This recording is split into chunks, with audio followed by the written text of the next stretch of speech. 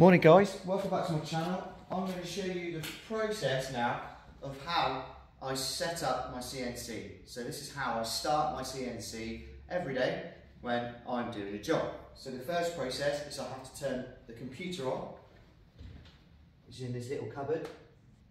And the reason why it's in this little cupboard is so that the computer brain and the computer don't suck up all the dust. Even though you can see I have dust extraction, still the fine particles can affect your software. So that is a standard base unit, 1000 kits unit, and I have put a worktop on it and made it sealed so that basically none of the dust gets into any of the brain.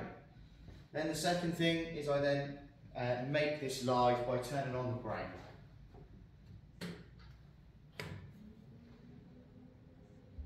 You might have heard a click then. That means that the power has gone to the router and the fan's kicked in. So that is now live.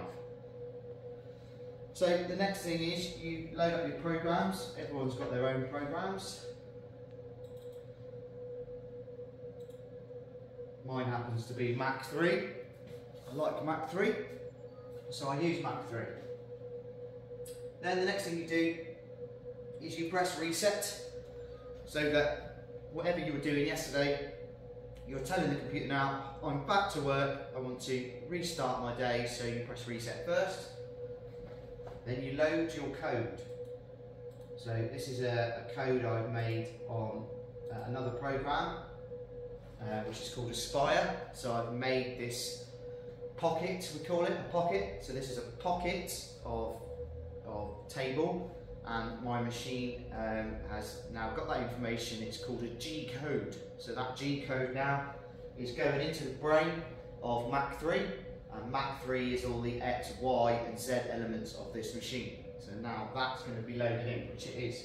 Then I have to tell the router to go home. So I've now told it to go home, and home is over here. So what that does then is it reconfigures all the X, Y's and Z's to start from naught, which is what it's doing now. Obviously I just got to help the hose sometimes, the hose gets a bit caught up, but it sorts itself out.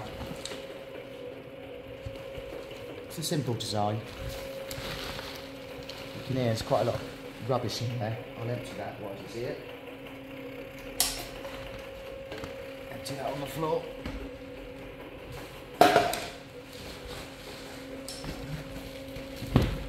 All the resin particles.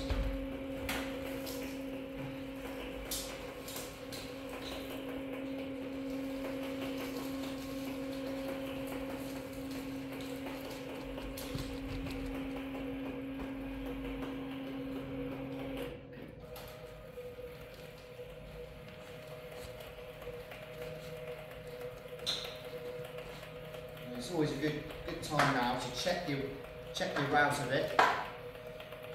I'm using carbide, and I'm using a 12mm shaft with a 12mm 4-flute cutter. That's what I'm using to face my tabletops. And the reason why I'm using that is because other sort of router bits, like let's just say a 2-flute cutter on a quarter, 6mm or 8mm collet, hasn't got the mustard really and the cost effectiveness to cut the resin consistently. So I use carbide because it's what everybody uses in the industrial CNC world, and I just think it clears out the material better and it cuts a lot smaller, so you're not sanding so much when it comes to the final stages. So it's a better way of doing it. Excuse me. So I'll just give it a bit of TF90, a bit of a clean. Make sure it's all okay, make sure it's all present, which it is.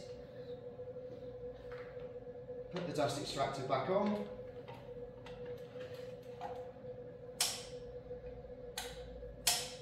And now I'm going to tell Mach 3, my program, where this is on the CNC. So everything's green, it's all back to 0, so X, Y, Z are all at 0.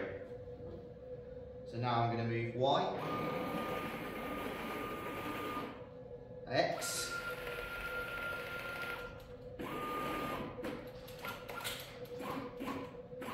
to basically the corner of my table or project, and I'm going to tell the system that Mach 3 that Y is now at 0. I'm then going to tell it that X is at 0. Now, for one of the questions I get asked sometimes is, how do you set your depth, Ryan? Well, what I use is this aluminium spacer, which is 12mm thick. So I use this 12mm thick, and what that does is it tells Mach 3 that when I press 0, that it's 12mm away from starting. Okay, so that's my point. So what I need to do now is basically set the depth on here, which is what I'm going to do. So I'm going to move it from X, I'm going to move it down.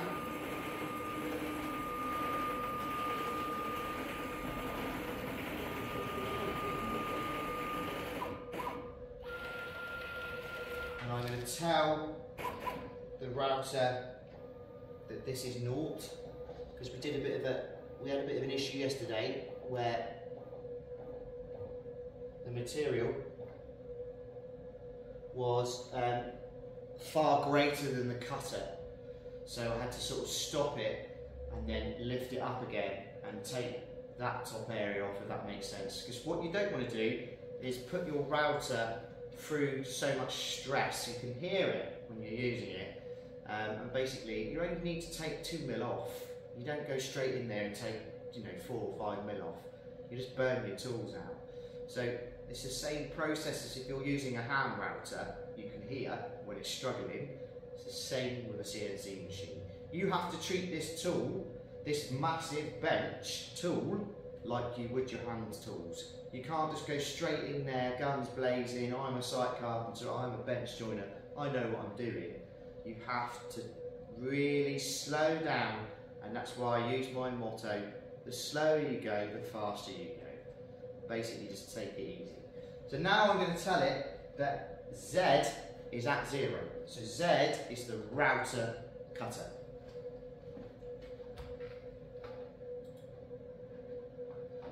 Which I've now done.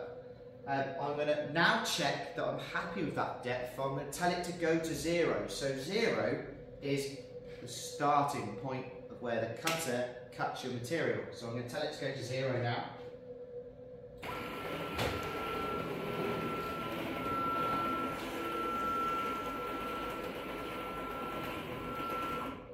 I'm going to make sure I'm not cutting any more off than what it should be. So I'm happy with that. So now I'm going to tell it to start. So this then is where you cannot hear me anymore. So what I'm going to say is, I then turn my extractor on, which you'll hear. I turn the extractor on, and then that process is it. That's how I start the machine. So literally now I can leave that. I can go onto the bench, which I will do, and I'll show you what I'm making whilst this is working. So I'm now going to turn the extractor on.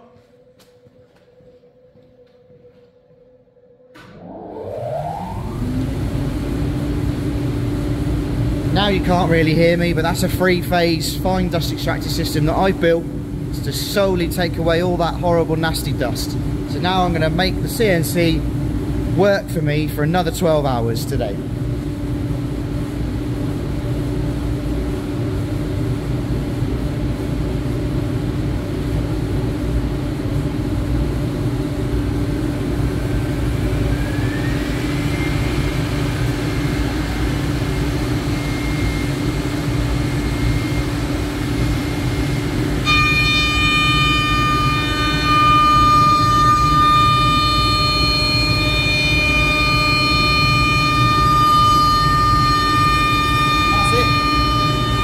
That is it, guys.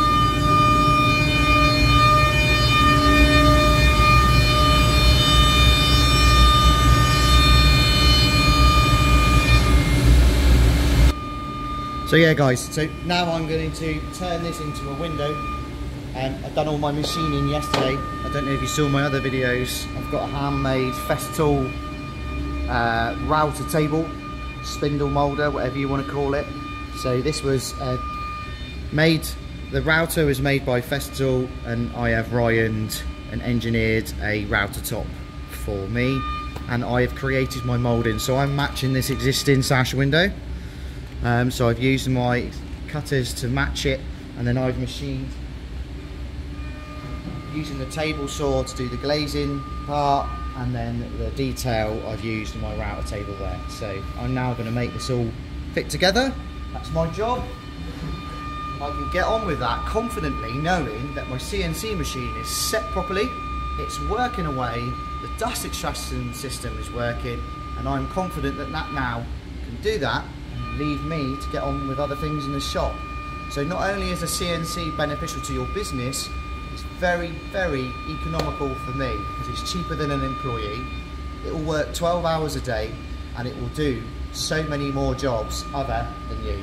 I mean, one day I'll be able to make a sash window on that thing when I learn how to do it.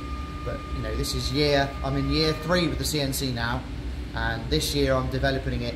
I don't know if you noticed the base was a little bit empty. It's because I'm going to make the whole existing base lower down, literally, so I can put any lumber, any timber slab in there, any thickness, and my CNC can face it and make it a table.